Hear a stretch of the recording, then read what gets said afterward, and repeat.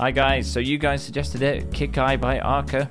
It was the most requested one. I think 47% of you wanted this. So let's start with the first song. It's called Non-Binary.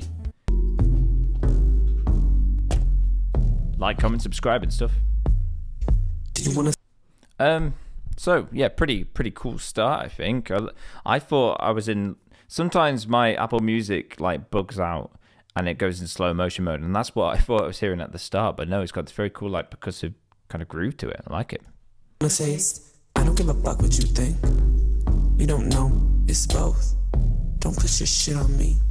Bitch, I'm special. You can't. Sounds like a diss track. This is a diss track, right? You think you're dealing really with cool sound going. Cause you're not a puppet. Speak for yourself, states. Yeah, get it. Speak for yourself, states.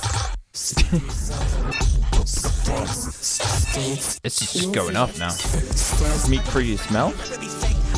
I don't know how to feel now. I'm on edge. I'm on edge. Tee hee hee. Tee hee. I want to read the lyrics. Okay. Non-Binary was a very interesting song.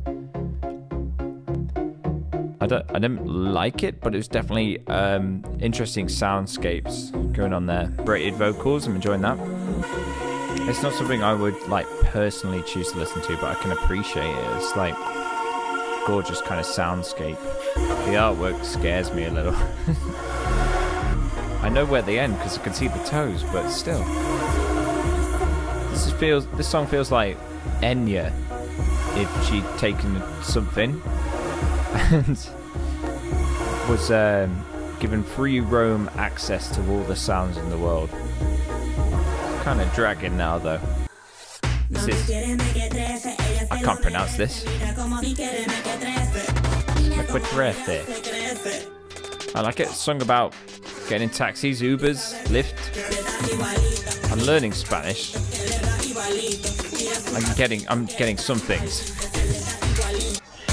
I'm liking this reggaeton, but with hyperpop. It's like they broke reggaeton,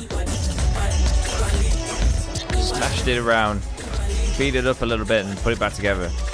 Mate, there's too many sounds to comment on all at once. This is madness. Sorry.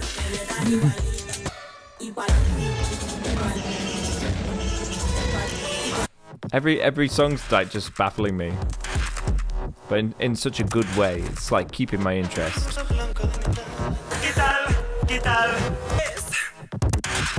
It's awesome, like production wise, like you can hear everything. The amount of time it's taken to make this, I super appreciate it. Would I choose to listen to it? No, but there's aspects of it that I enjoy. Yeah, it still keeps that like hyperpop element. But what is this? What is this album? Like, it feels a bit like a fever dream at times. Really good singing though, like, really good.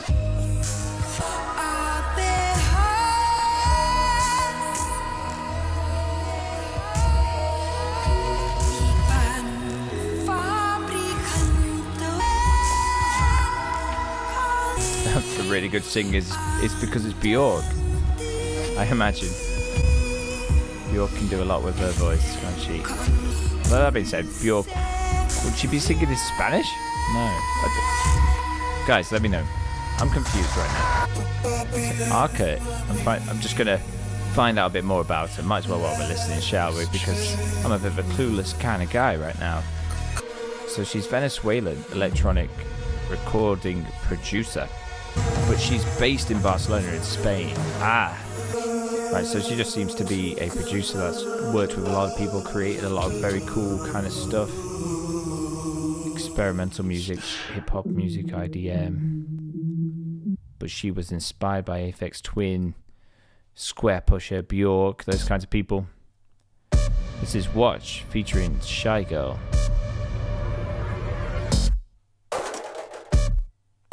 I'm liking that sound. That's cool. I like this one.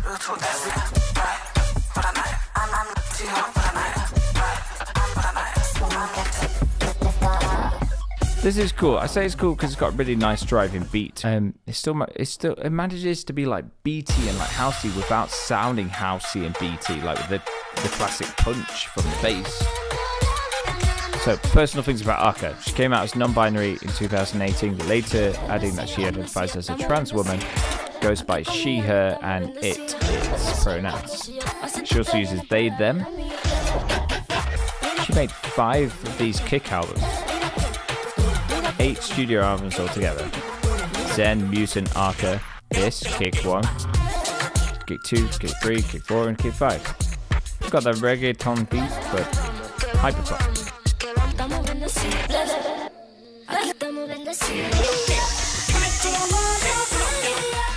This is so good. It's so weird and good.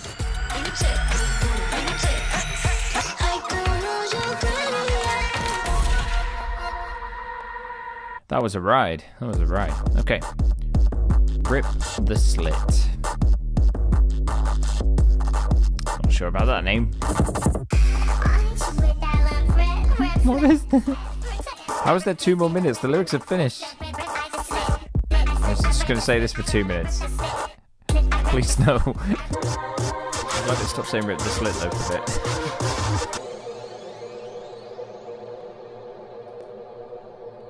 So she ripped the slit. That's the message I got there. Okay, this is the song with Sophie. I was looking forward to this one. That was fun.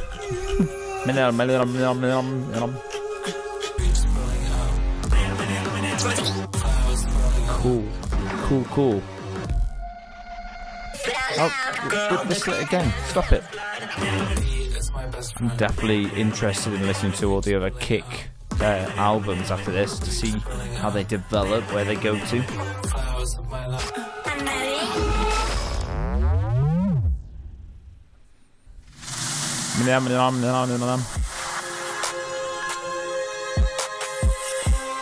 This has got 2 songs left. This is Machote.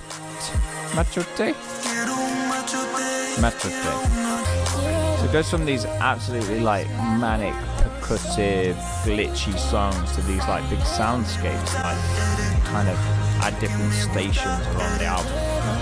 You Are For Me? Is that right? You Are For Me.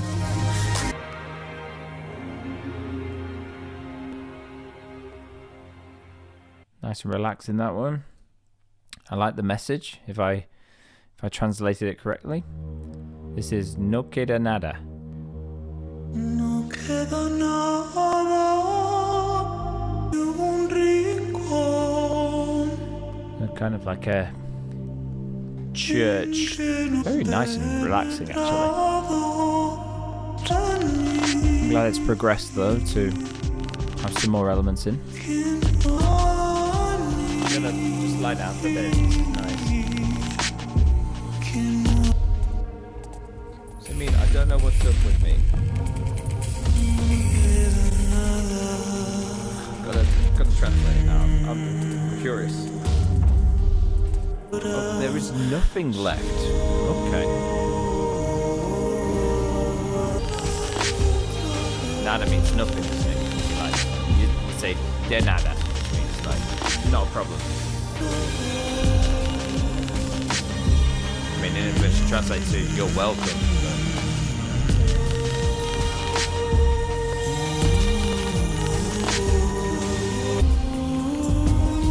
I mean, it was nothing. I'm spending too long just trying to figure out de nada. I'll stop now. A nice kind of calm ending to this album. He says with 40 seconds left and something could happen. I doubt it will. Una y otra vez means again and again.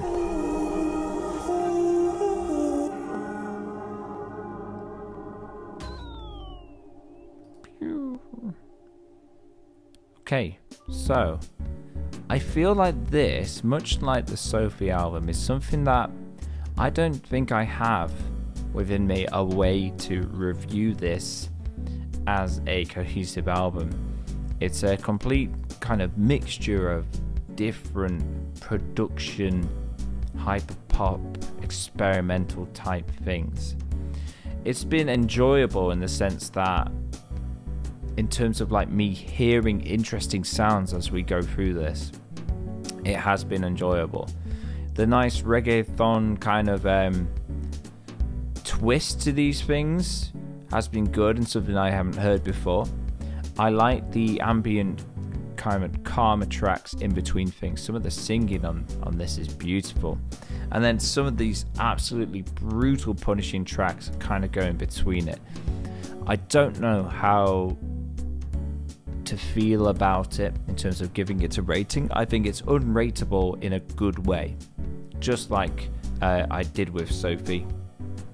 It's such a world that I'm not used to, that I'm getting used to, that I feel I need more experience with before I say that is a great album. That being said, Charlie XCX Brat, that's an amazing album. But is it an amazing album because there's so much pop and stuff I'm used to within it, and it's just taking things from this hyper pop experimental world and placing it within a more commercially friendly context? I don't know. But guys, let me know what you think. Do you like this album? Do you not like the album? Do you pick and choose the ones you like from this album? Let me know in the comments. And remember, in a world where everyone wants to be heard and no one's doing the listening, be the one that does the listening. Goodbye, I guess.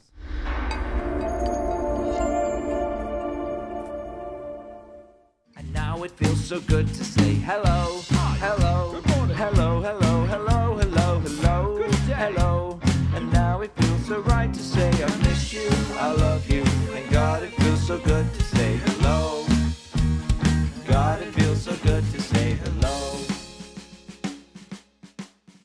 Bye, ladies and gentlemen.